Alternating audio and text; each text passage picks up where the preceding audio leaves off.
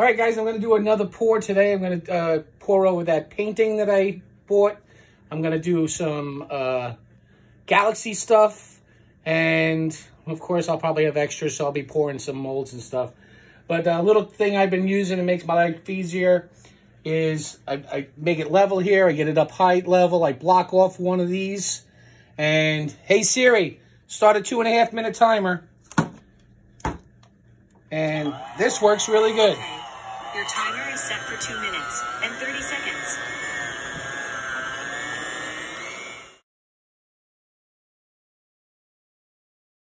This is up now.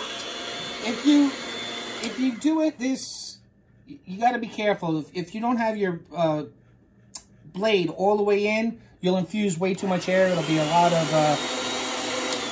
lot of bubbles and stuff in it. So if it's less than this, I'll go ahead and use just a mixing stick.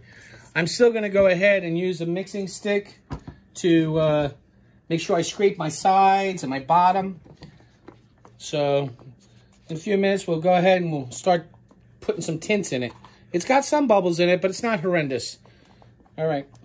All right, so I put the polyacrylic on it the other day. It really didn't do anything. It sealed it, though. So now I'm going to flood coat it with some stone coat. I'm really hoping this pops. I've seen other people put it on acrylic paint. It popped pretty well, so we'll see.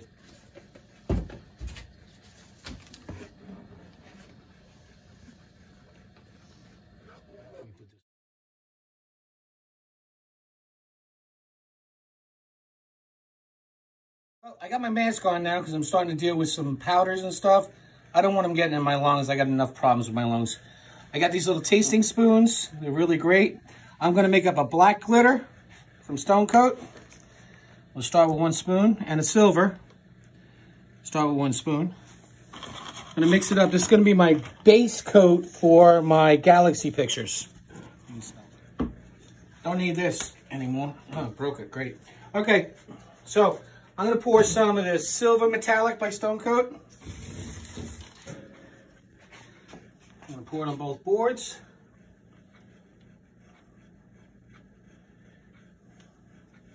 I'm going to go ahead and pour some of this black metallic on both boards.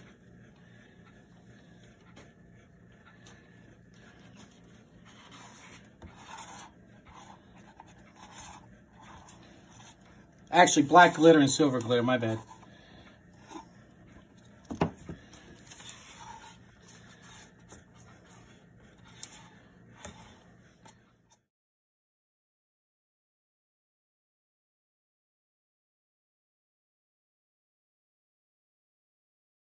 Here's some new stuff I went and got. I love black lights. I love doing ultraviolet stuff. If you saw my other video where I added some dust to an existing picture, then, you know, you saw what it looks like. So now I'm going to try, instead of just using regular pigments and then dusting it with the neon, I'm going to use neon pigment, and we'll see how it works.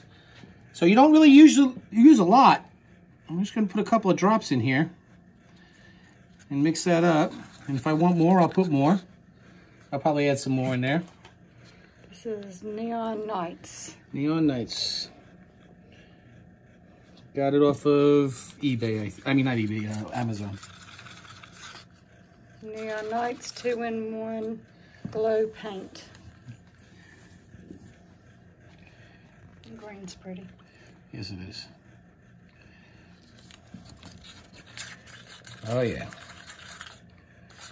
Oh.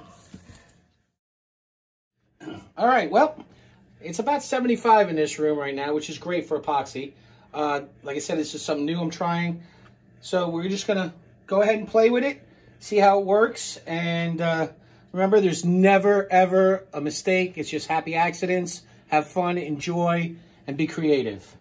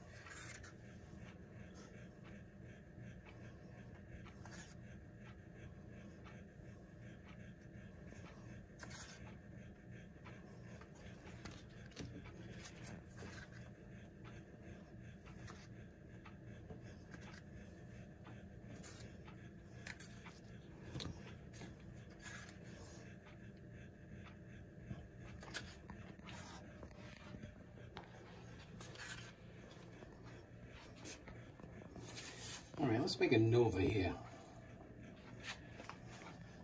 Back to that in a minute.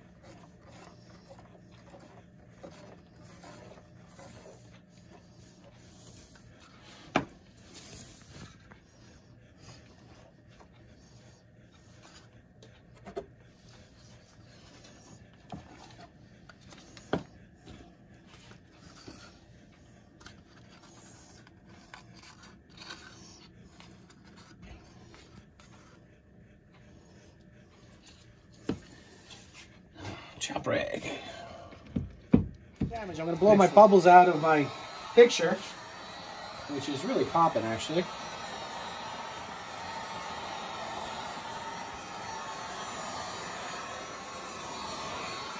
And now I'm going to take this and let's move some of this stuff around.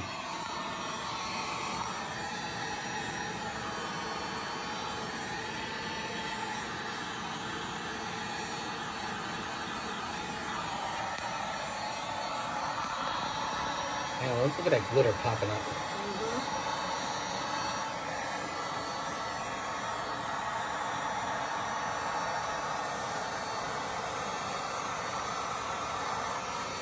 I'm going to come back and chop this stuff too, but I just want to see what happens when we blow this around some.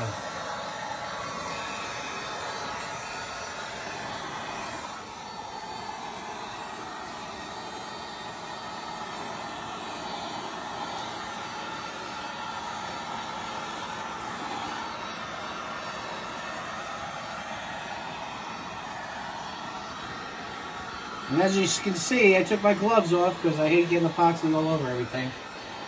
Gloves are cheap enough. Get them at Harbor Freight, like $5.99 on sale for 50 gloves or whatever. I mean, it's so worth it. 100. 100. Thank you for 50 sets. What happens? We'll do some random chopping.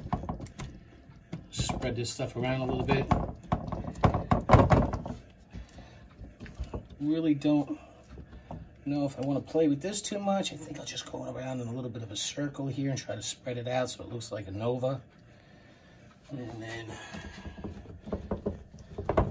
the beauty thing about this is that it's just like whatever you're into, you make it yours. You know, this is art. That's all there is to it. And don't be afraid to try different things. I'm trying to make Nova swirls here. I don't know how that's going to turn out, but we're going to try. Let's see, get some more of this. Let's see if we can.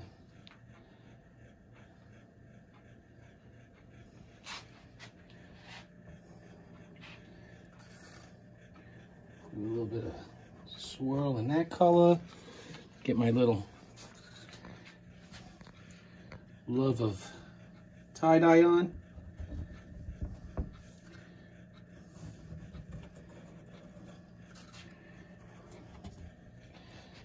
Little green accents in here.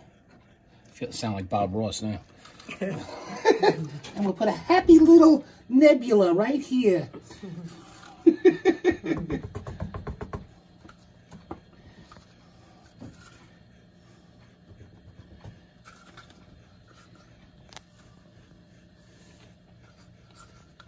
looks a little bland back there. Let's add some color. Maybe a little green up in there. See what happens when we just swirl this around. We'll chop that in, see what happens. I mean, if we're gonna do it, let's do it cool.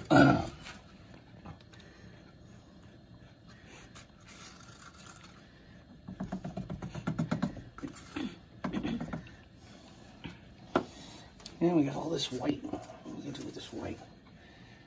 Let's go over here. Maybe it'll give it like a Milky Way look, who knows? Never know till you try.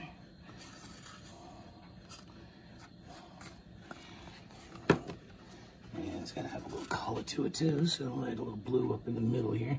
It's almost like doing veins.